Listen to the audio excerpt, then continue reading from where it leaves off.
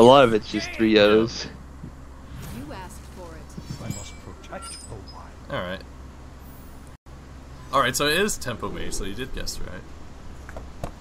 2 swipes. I'll probably put away the 2 swipes. Yeah, that's something you don't need. Probably the Thalanos too, because that's like a combo card. It doesn't allow you to play it right immediately. And I see that DeadlyKitten is playing the new Portal. As well. Uh-huh.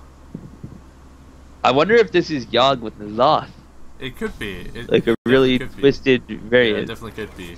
Well, sorry. Roots of the Power of the Wild. Make 2 2/2s. Or he can just go with this play and make a 3/2 here. Which still gives him a better play against Tempo Mage. Because Goddraw still doesn't know like what kind of deck he's playing against. Huh. So he was thinking about playing Thalanos this turn. Is playing Arcane Intellect better here? I almost like just coin into the Forgotten Torch. It looks like he's just gonna go into mirror images here. Yeah, I like that. I'm trying to wonder, like, think of how it's bad here.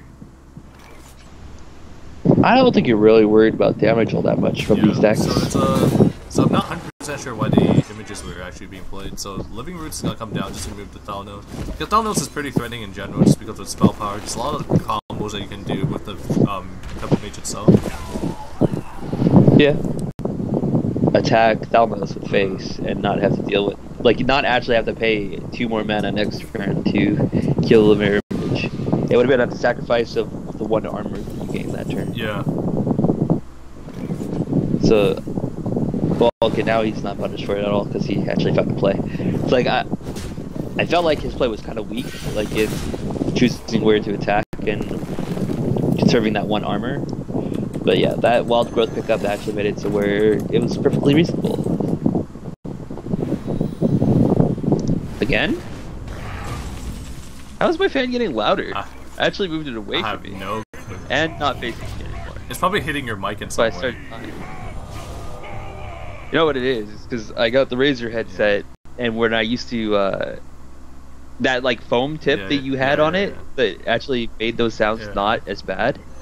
Now this headset like picks it up so bad. Alright guys, so we're gonna see the fireball coming down here with the double mana worm. Just put up a little bit more pressure.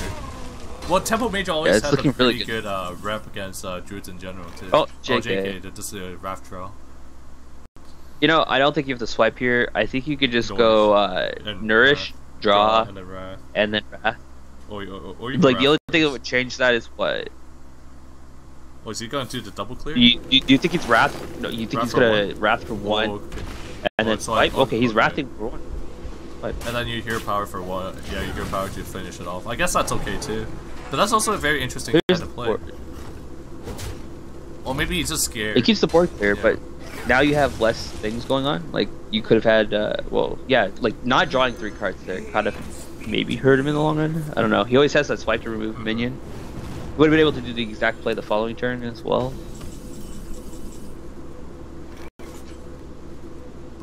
Well, actually, that also affects the card immediately, too. Makes it so it's 6 spell damage. Or right. 6 damage. Right. This Violent Teacher will allow DeadlyKitten to draw another card just because there's a 1/1 on the board. But was that Wrath the same pickup? Yeah. Okay, so like it would have been able to draw the card, but he also would have been able to do the portal as well. Firelands portal. All right, we're gonna see the Wrath. But now Firelands portal doesn't gain that much advantage. Unless, is there a minion that deals 1 to the board when at the end of the turn or something? No, there's nothing like that yet. No, there's nothing like that. Like a mini Baron? No. Alright, so probably the board over here, right? Just on the 3/5. Or the teacher, I mean. Yeah. And that's a pretty good body to remove a teacher. I feel pretty good about that. That's a GVG card. What's going on? Wait, here? that is a GVG card. Wait, no, it's not. No, it's not. That came out of the no, it's the tournament. Yeah. Grand Crusaders tournament. Yeah. Sorry, I'm not. We don't see. We do see much mechs lately, so I just assume. Yeah. It's like, wait a minute. That would have been insane as a mech, but yeah, I'm probably just gonna see the trade into redoing again. Yeah, he's choosing the weight, so maybe he gets a benefit. Look at these 5-drop just bodies, man. They're like pretty beefy. Yeah. It's a really good value card. We can see a Thalnos in his swipe here if he really wants to. Or he just swipe. And then just hero power V. He still does. Like, I don't think you hero power. If you're hero power, that interfade. He has possibilities here. Yeah, swipe. He did have the option of like Druid Claw as well.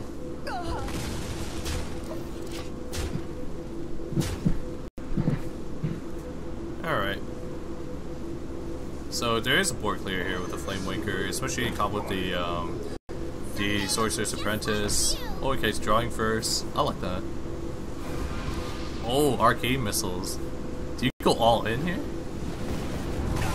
As much as you can. As much as you can, right? Next turn's Yogg turn if you have to. Do you even Frostbolt Face? Frostbolt Face is definitely not bad here. You don't have to Frostbolt Face, but it's definitely Arcane Missiles turn. How about the Mirror Images? You want to play around Joe to the Claw if possible. How about Mirror Images? It does protect you just a little bit. Yeah, that's what we were going for. It protects you from Druid of the Claw.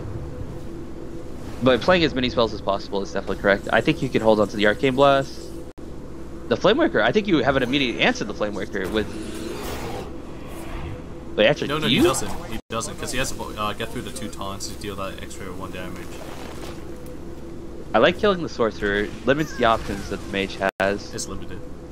It's pretty good. Yeah, but we're still gonna see Drake come down, and gonna see a big removal on the Druid of the Claw.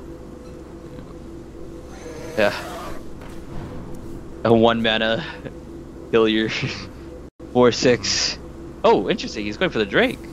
So is he double Frostbolting? Oh, that's lucky. Maybe he should. I feel like he should have done it the other way around. Because if he did the other way around, would have been. Oh no, because he doesn't have enough mana to do it. Oh wait, no, he still does if he can actually do this. He would have. He could have taken the less riskier route. Well, okay, so yeah, the Arcane Blast, the Druid of the Claw. Yeah, this is really good Yogg. Oh, Betrayal. On the 2/2s. That's good. Ooh, that was actually the best target. Oh, Doom is pretty okay. I like it. Gives you card draw. So Fandral plus Raven Idol, I'd be pretty upset if he did play Raven Idol here. I think he should save that. Like he could actually just play Teacher Raven Idol into a second Raven Idol. Smite yourself? I think that's pretty worth considering that. Oh, okay, not anymore. No, that's not worth. That's not he's worth. Also going oh my god, double Raven Idol next turn. And still taking his board. Ah, so good. By controlling its opponent's creature, best Yogg ever. JK just drew him a bunch of cards. So yeah, it's okay to Raven Idol here. For what reason? No reason. This looks pretty good. But he will be overdrawing, and he is in his last card. But I guess that Healing Touch will allow him to survive just a little bit. But this Yogg, it's gonna be pretty deadly for DeadlyKitten. Oh man, I just made it pretty good. He just needs to play Yogg. He has a bunch of spell power and damage. This is not lethal yet, is it? Yogg is for when you actually need to find a way to kill your opponent. He already has the answer to kill his opponent. See, like playing the uproot now. He's gonna go up to 13. Yeah, it's going up to 13. That's why I thought like. Is there any additional spell power? Oh no, it doesn't matter. Oh. So he can kill the Age to 4 here, but I don't even think that's worth. I think Yogg's a little bit more worth.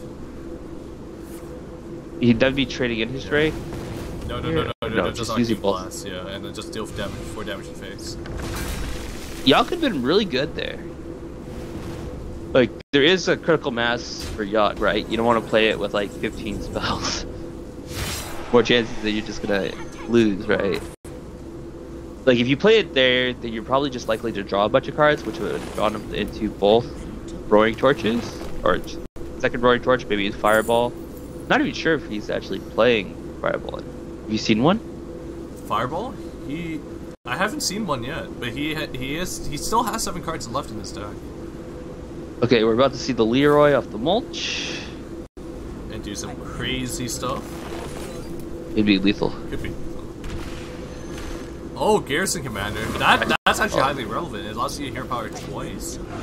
It's like 2 different. We're likely to just see Yogg if he doesn't find lethal. Okay. Yeah, that's true. gonna see Yogg. See, that's why I kind of like seeing Yogg the turn before instead of trying to kill the Ancient of War the legit way. Oh! Because then you... Probably not the best target. Soul for the 4. Okay, that's good. Yeah, that's not bad. That's not bad. Didn't really... Doesn't matter. Yeah. Oh! Lightning Storm, good. That's really good here. That's really good. disgusting. If it kills the teacher. It did not kill the teacher. Killing a guy and giving it taunt. Pretty good. Swipe. Whoa, Leon hands. That's good. Leon, really good. And the second Roaring Torch. Wow. And is there any way to double chain lightning? This is a pretty good Yogg, I must say. Okay, that's kind of sad. Okay, yeah, Flame Strike's pretty good. Shadow Step. No, he's never gonna play that Yogg I know, again. but still... Don't think he's gonna play it.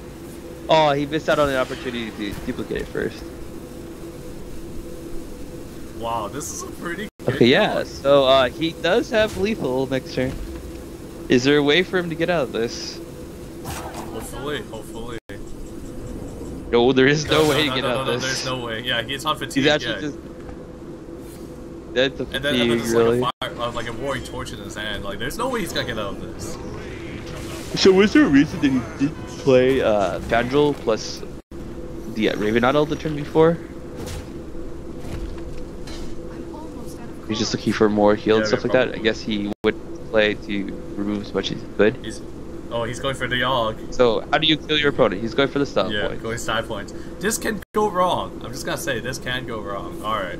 Well, yeah, he's just going for lethal. Like, he was thinking that he could just kill his opponent with the hero power at the end of... Like, hero power in turn dies to fatigue.